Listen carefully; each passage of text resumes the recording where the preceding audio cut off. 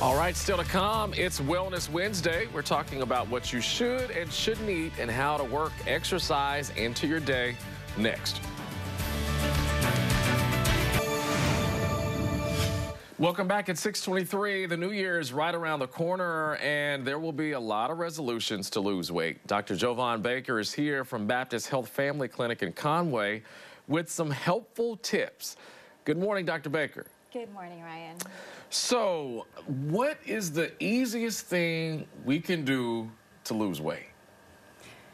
The easiest thing, I don't know if there's any easy things. Okay. It depends on everybody. But, you know, as far as weight loss goes, it's always going to be diet and exercise. Okay. Exercise, if you're just starting out, go ahead and go for a brisk walk for 30 minutes a day, 5 days a week. It's important, don't go more than 2 consecutive days without doing any physical activity because it's all about momentum, right? And then, of course, so the little things do add up. Okay. So just start taking the stairs and choose the farthest parking space. That way you can walk those calories off. And speaking of calories, as far as diet goes, you want to avoid high-calorie processed foods like fast foods and then, of course, those sugary sweet drinks that we all love. Also, you want to start, tracking your calories by looking at nutritional labels. Okay. And I think this is the easiest thing, is just eat smaller portions. So when I go out to dinner, as soon as my food comes, I cut everything in half, pack it away in a to-go box, and save it for the next day. That's a great idea. But what if you're still hungry afterwards? Well, drink lots of water. But you'll train your stomach and your mind.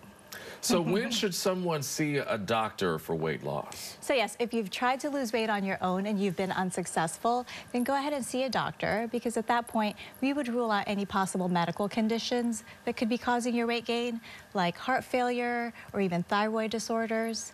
But now, if that's not the case, then we would collaborate with a dietitian and come up with an exercise and a nutritional program specifically for you.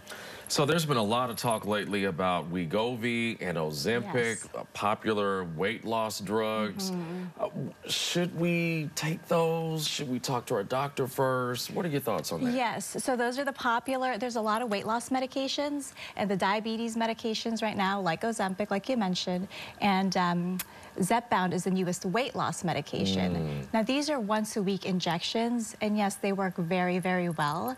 However, for these quick fixes, it's important to note that, there are some possible side effects. So some like GI upset, nausea, diarrhea, and some of them have even caused thyroid tumors in lab rats. So this is, it's always important to discuss the risks and the benefits with your doctor. All right, Dr. Baker, happy holidays, and thank you so much for your expert advice.